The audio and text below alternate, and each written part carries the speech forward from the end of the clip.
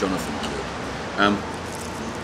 Yes, it doesn't fill me with great joy, this whole This Is Your Life experience, because the program itself was full of sort of very, I don't know how you put it nowadays, minor celebs and non-celebs in a way that my father's life didn't actually merit. In fact, he really should have done his life about 10 years beforehand, when he was doing Crane or something, where he was being watched by 20 million people. And he would then have had a very rich seam of actors to talk about from his film career, because when this was done, he wasn't making as many films, because his film career, he made over 200 films, but most of them were in from 1945 onwards. I mean, they did get the main actors they got into This Is Your Life were Patrick Allen and Gerald Flood from Crane.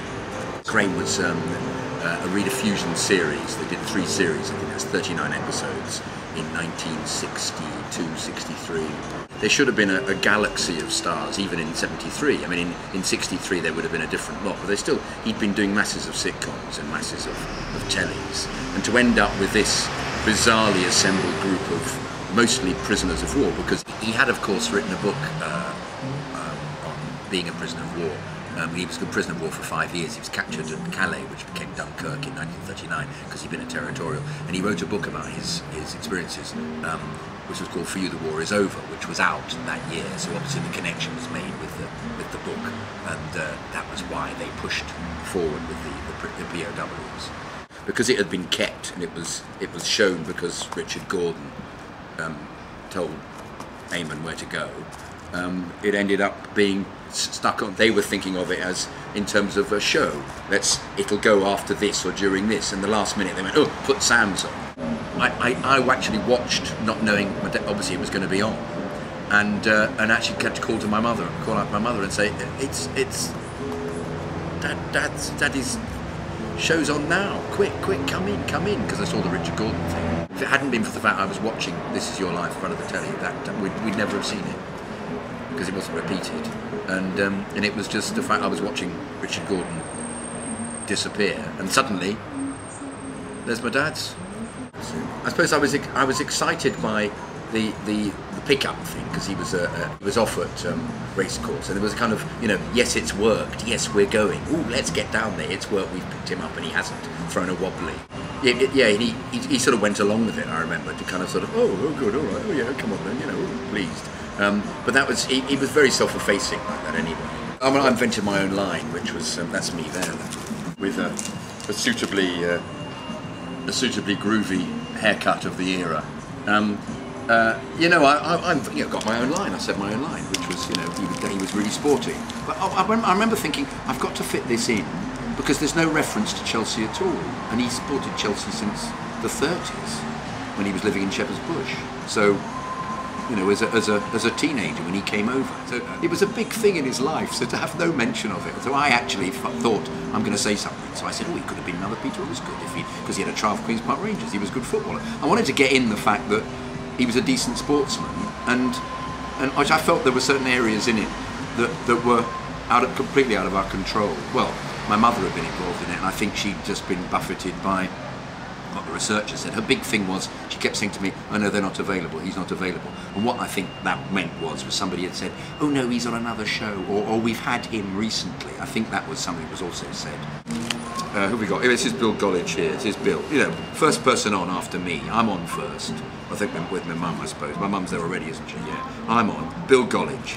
Sweet bloke. Army man. Prisoner of war together. Great. Good stuff. Lovely.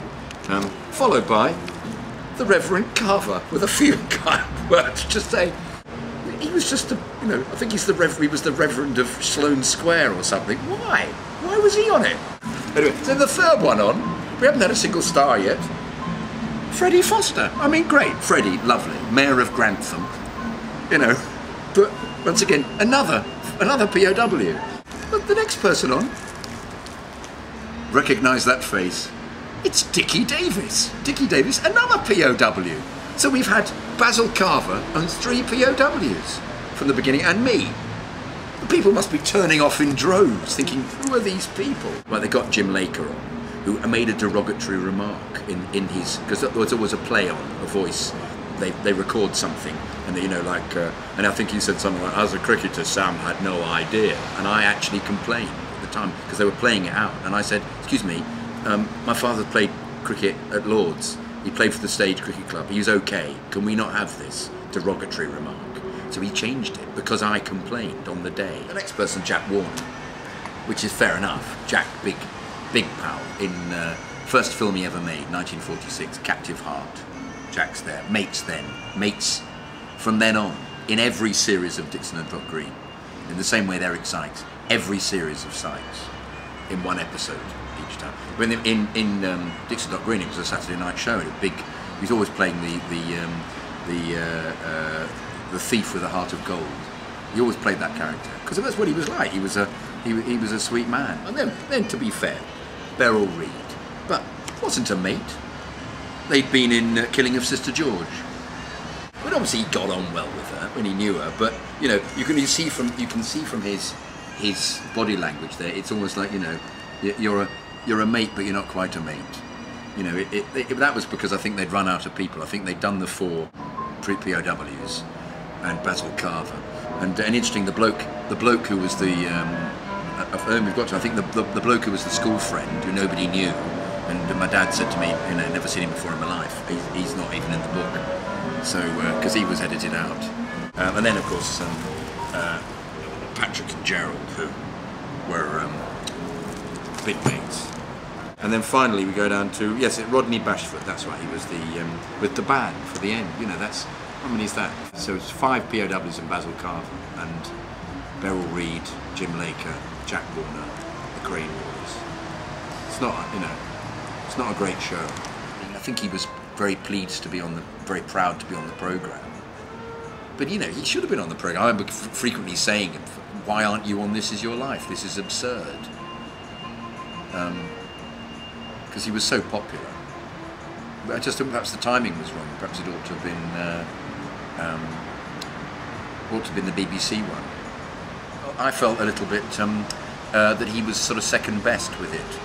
That it was a kind of afterthought, we'll get Sam's on. It must have been a disappointment for some of his fans watching, because, well, I suppose that some of them might have loved it because of the connection, the POW connection, and the fact that he did such good work during the war.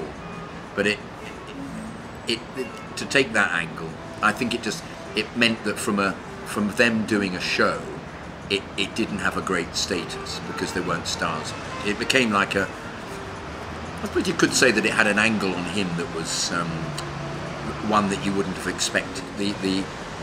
Look, he's got a different layer to him than you thought, which would sort of make sense. I think he was proud to be on it. But I remember him being. If you look at even the pictures, the stills, there's a kind of humbleness about him, which he had. He had a very great humble character. But I know I felt consequently that it was all a bit second best. You know, it was all a bit. Oops, what have we got? Oh, we got Sam to get that on.